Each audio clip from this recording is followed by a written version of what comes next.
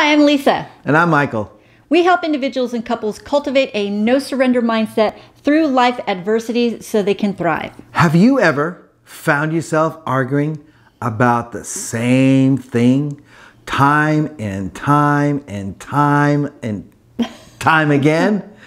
That's what we're going to be talking about.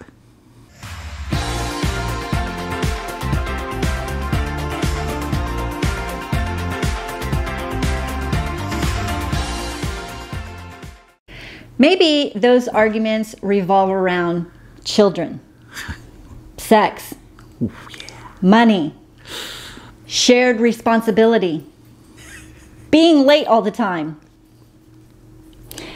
Well, guess what? Yeah. You are not alone. Nope. Now, despite our differences, we're pretty happy and satisfied with where we are in our marriage. I believe that we are very content, and there's reasons for that. We have come to learn over the years that we've been together that some of our issues and our problems are just unresolvable. Yes. Some of them we will never agree upon. No. That does not mean that our relationship is doomed. We are still able to thrive in spite of it. Yes. We're going to give you 3 tips on how to get along when you just don't get along and you don't agree. Number 1. Keep talking about it. It's important that you don't ignore the issue or the problem or the topic on the table. You need to keep open communication going on about it. It's going to help you not have any resentments towards one another's. You don't just sweep it under the carpet and pretend that there's not a problem. That's just going to make it fester and build. So you have to keep the conversation going about it. And that's very tough, because generally people don't like to talk about things that bring up very emotional, uncomfortable, unfamiliar feelings. They just want to go, are we done? Can we move on? Can we move on? And even though one person may move on, the other person hasn't. So you have to be considerate of the other person as well. And also, the other person has to be considerate of the other person, knowing that when a topic comes to an end, we move on, as we're moving on right now. I was going to say more about that later. Oftentimes, this is just having good discussion and communication between the two of you. You need to talk about why that person has a certain belief around that, why they have such strong feelings about where they're coming from. Sometimes it's about asking that person, hey, what do you see as an outcome from your standpoint moving forward? As Lisa said, is generally discuss what each of you wish for the outcome to be. Because it might just be the same thing. And if it's not the same thing, then you understand each other more clearly where they're coming from. How does your past relate to it? If Mike has been raised a certain way, he has certain things that have happened to him in the past that are going to affect his decision making, his thinking, why he wants to move so strong-willed in a certain direction. And the last thing is, if I could wave my magic wand, honey, and you could have any outcome around this particular situation, what would that look like for you? So often it's just about communicating so you can understand your spouse's opinion, where they're coming from, their ideas. And in communicating, it really works if you generally both like each other and you're on the same page. What I mean by that is that you have consideration and you care for one another, because then what you say, you'll stay in the conversation when emotions get a little tough and things get a little tight. You generally will have respect. You won't go into name calling. You won't go into passive aggressive talks. You won't go these sarcastic comments. And that goes a long way in keeping the discussion moving along in a productive manner. As Lisa mentioned, we do have different beliefs and values as we were raised. Sometimes we, as over 26, 27 years of being together, a lot of those have meshed together, which is good, but some of them haven't. Because if you haven't noticed, I'm not a female. And I'm not a male. She's not a male. God, thank God. And we have different world perspectives, sometimes being raised as gender and also within different households in our environments. So it's okay, but long as you talk through it And it's never really, and it's not really life-threatening. It's not anything that's going to break the bank or anything like that. It's just really, what can we live together and disagree on at the same time? Number 2. Got to minimize with a sense of humor. Bring a little levity to it. So for instance, both my husband and my son have ADHD. Going to go through that again. It tends to leave them to be kind of forgetful, not because they intentionally mean to, but because they have so much going on in their mind, they often forget what's going on in the moment. So often when they leave to go to the gym or to run an errand or on an adventure. It's a great one with the list. No, he doesn't go to a grocery store. That's not allowed in our household. He'll come back with a bill of $400. So we stopped next on that one. However, if he does leave and he has to do multiple things while he's on the trip, I'll tend to be the reminder. I'll be like, hey, do you have your keys? Do you have your wallet? Do you have the mail? Do you have what you need to go? And they laugh at me. They think it's funny, especially when I'm telling it to my son. My husband will go, yeah, do you have a car? Do you know how to drive the car?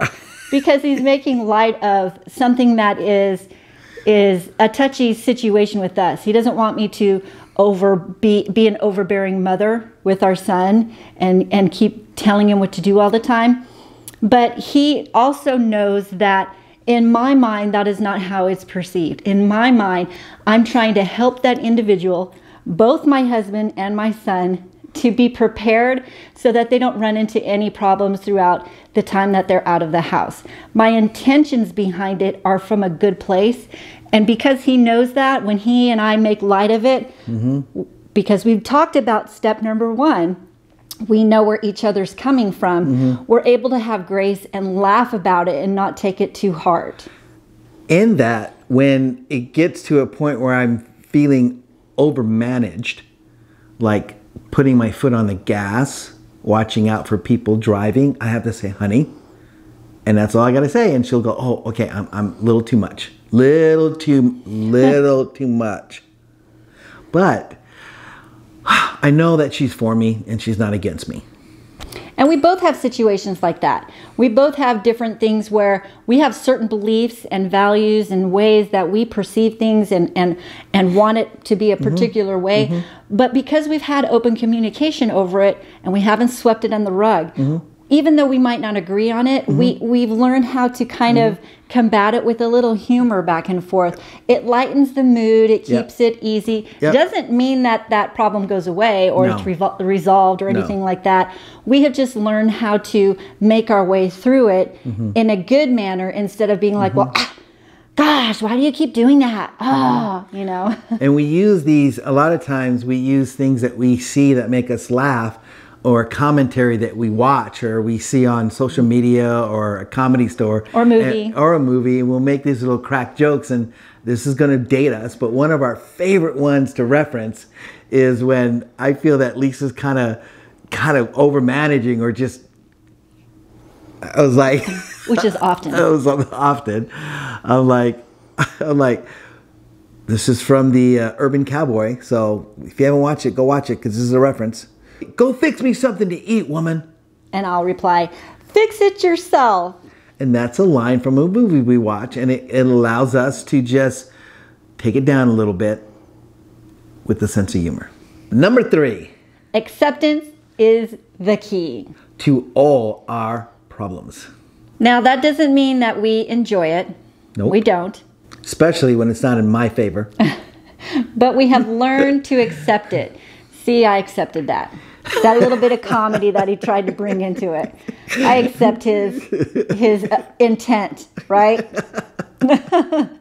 Another thing is you have to accept that there are going to be negative emotions that come in your relationship. Everything's not going to be flowers and sunshine, roses. It's not like the romance novels that you read. There's going to be friction. There are going to be things you don't agree upon. And there are going to be negative emotions. You read romance novels? Not since I married you. Because I am a romance novel. Ba-dum. You have positive and negative emotions, and those are based on your positive and negative thoughts. So when you think positive things, your emotional elevator can go up and we can stay at the penthouse for a few hours. I love the penthouse. But if you have a negative thought, then you create negative emotions, and your negative elevator goes down into the basement, and you can stay there for a few hours with a whole lot of other things start happening. But here's the gem. Here's the nugget. You can control what floor your emotional elevator goes to by focusing on your thought process and what you're thinking when you're in communication with the person that you're in a relationship with, or is something that's very tense. And you can do that. So with what he said, we've come to realize that there's no one who is right or wrong. We're just different. There's no one, oftentimes I used to try to make him think the way I think, believe what I'm trying to sell it like a good politician, right? Trying to sell it. But it's not like that in our relationship. We've come to have a mutual understanding that it's not about being right or wrong. It's about accepting each other's opinion and knowing that we are different. Yeah, and I've done the same thing. I try to really understand why she thinks like that, trying to understand where she thinks like that. And I just kind of believe that Lisa's had different life experiences than I have, even though we are been together more than, 26, 27 years. We still, what we see and what we experience life, we still input it and absorb it completely different sometimes. And that's okay. That's what makes us us. And it has a little more autonomy in our marriage. But we're also a couple as we do life. So that's what we wish for you. Sometimes you just have to agree to disagree. There are certain things that we are not going to agree upon ever. And that's okay.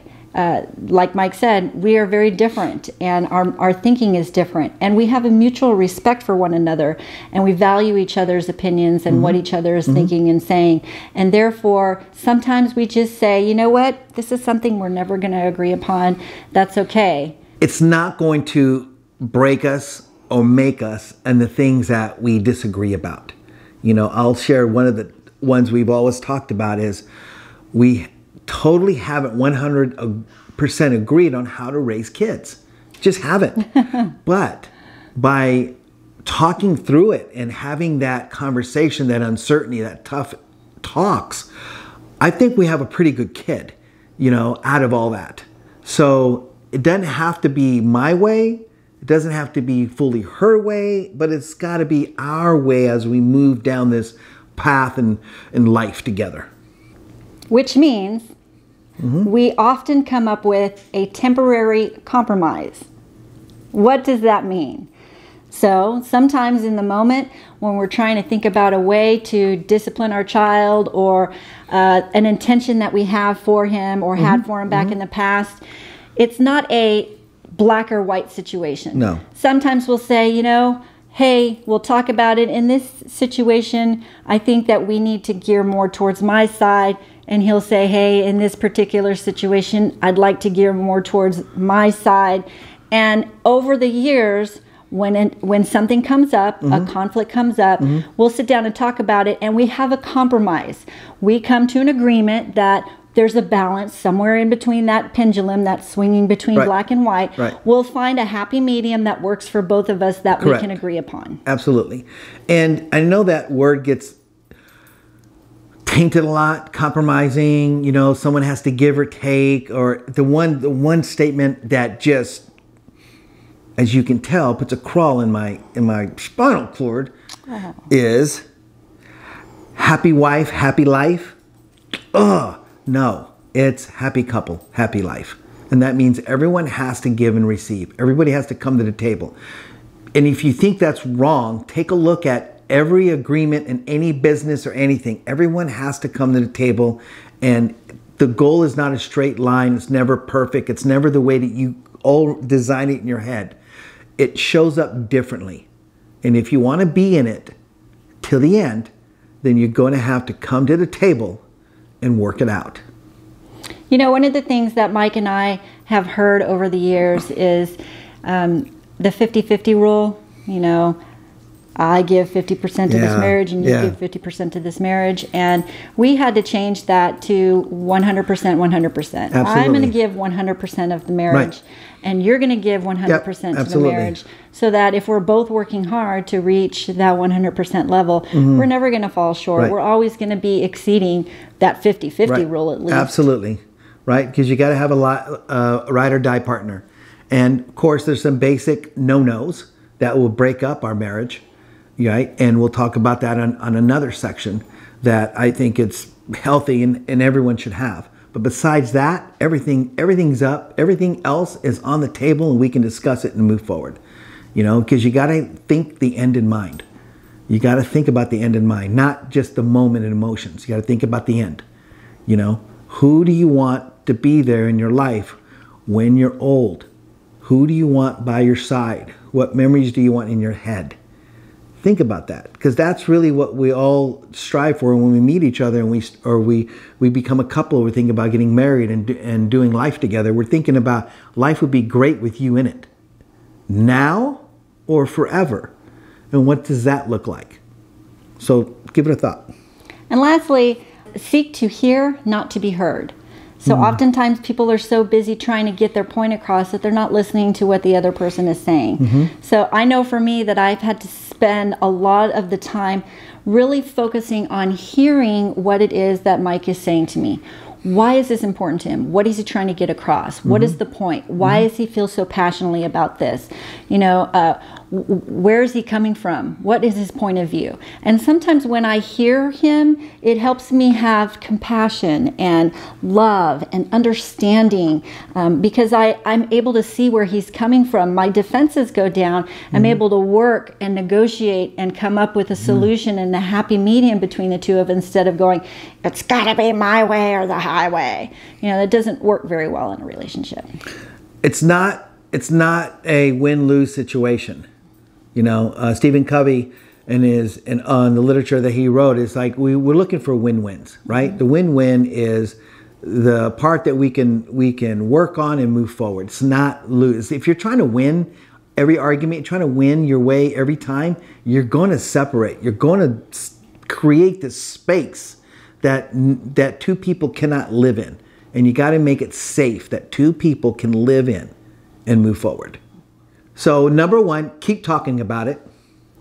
Number two, minimize the situation with using a sense of humor. And number three, acceptance is the key to all your problems.